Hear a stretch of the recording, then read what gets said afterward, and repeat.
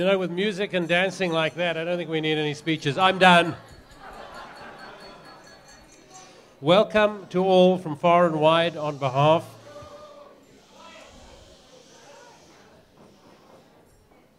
of the artsy and chandling families.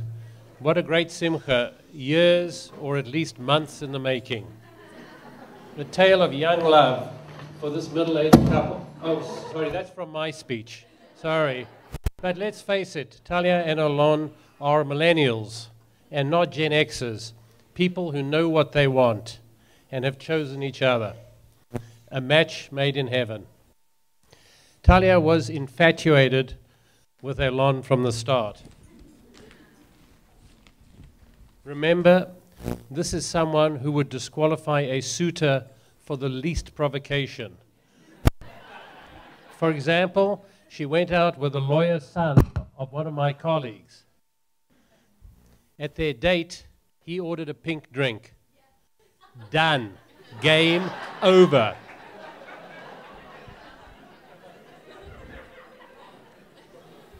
Then I set her up with a cardiology trainee from our program. He made her walk 150 yards in the sun for a dim sum lunch. Bye. You lose.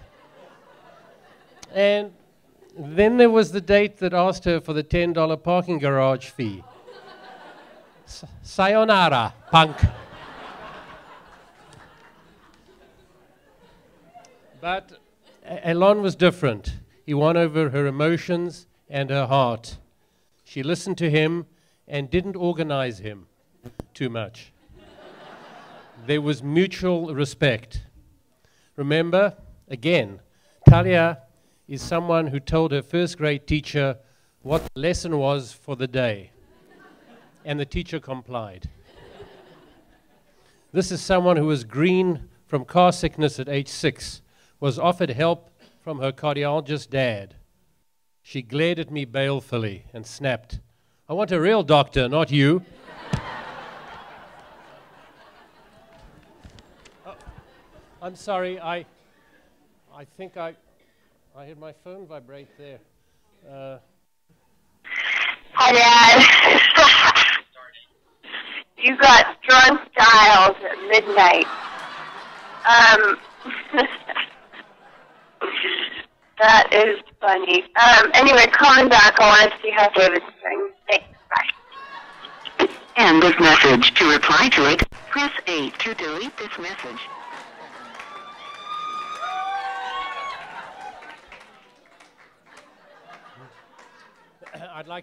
I'd like to thank Adam for actually managing to get that to work, and Talia for not being too embarrassed. As you can see, this was someone who drunk dialed me after midnight and was still in control. How many of you have been drunk dialed by any of your kids recently? Talia and Elon are both hard-working professionals who will be successful. They both have good jobs and great job satisfaction. I can say that for the Chandlings, job satisfaction is a rarity. In fact, there's a website that you can go on to see if your ancestors had job satisfaction. Jobsatisfactionancestor.com. So I Googled chandling. No job satisfaction for over 5 millennia. Actually, none since Moses. And he was pretty irritable, what with throwing rocks and all. But not Talia, who likes telling the judges and especially opposing counsel what to do with themselves.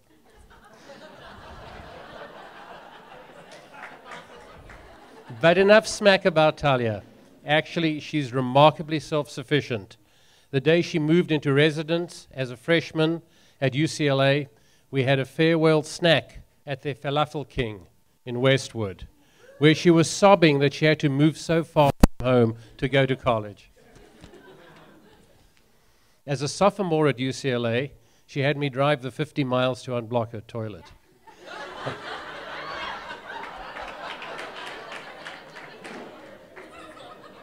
Her cooking skills are legendary. She can prepare a meal in a mere 20 minutes including 15 minutes to open the can of tuna. She is, however, super competent at everything she does, always willing to help, opine, and organize. And she was so helpful and supportive after my wife, Gillian, died, and helped Adam a lot. It's been an amazing experience for me trying to be her father. The tiny blinking eyes of a 2.5-pounder in the incubator at birth next to David. The look of indignation and betrayal at the age of 5 when, after being told by a nurse that the shot to her tuchus wouldn't hurt. The look of indignation on my face at age 45 after my house was comprehensively TP'd by her friends. Out. Her first and last ballet performances, which were the same, and her first but not last MUN award. Elon is liked and loved by all my friends and family, bar none, and he was an instant hit with Talia's brother David, who also inherited Talia's hard-to-please gene. They are both big Kings fans. Also, Elon is a huge Raiders fan. Elon, they're the guys who are trying to play football? Is that football, right? Yeah. Elon is tireless, waking up at the crack of dawn to sleuth out those worthy of a loan. A great addition to our family. What did I say, something? A little anecdote. Debbie and I went up to a Shabbat dinner at the Artsy's. It was the first time that we'd met them. After dinner, Sharon served a piquant amarula liqueur in antique crystal glasses from circa 1795, used by the Tsar of Russia's great aunt. I finished the drink, and with a flourish, I exhaled loudly, and banged the glass down on the table. The stem snapped. Sharon was very gracious. She said, no problem, easily replaced, and that she had another one in the safe deposit box.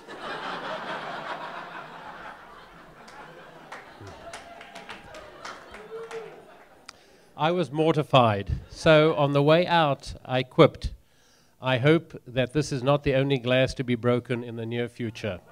Turns out I was right. I'm pleased and honored to have Sharon and Ami as machatonim. To all, a heartiest mazel tov. Raise your glasses to the bride and groom of the year, Talia and